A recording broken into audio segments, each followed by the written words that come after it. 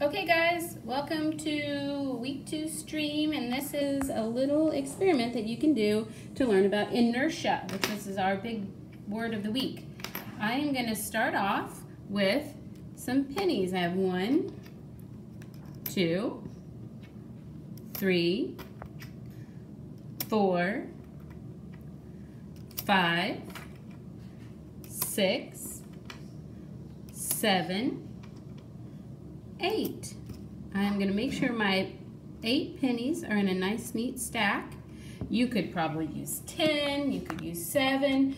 Why don't you try and see what happens if you use a lot more or a lot less? I'm not sure what will happen.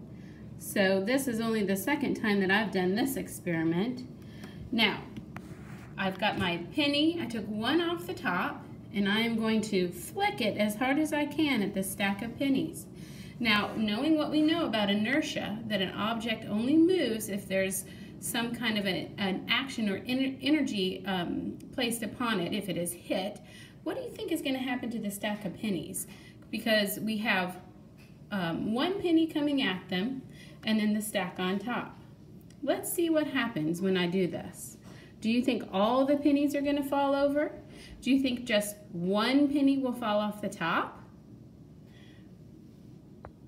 That's your hypothesis, what you think is going to happen. Now let's try to prove it.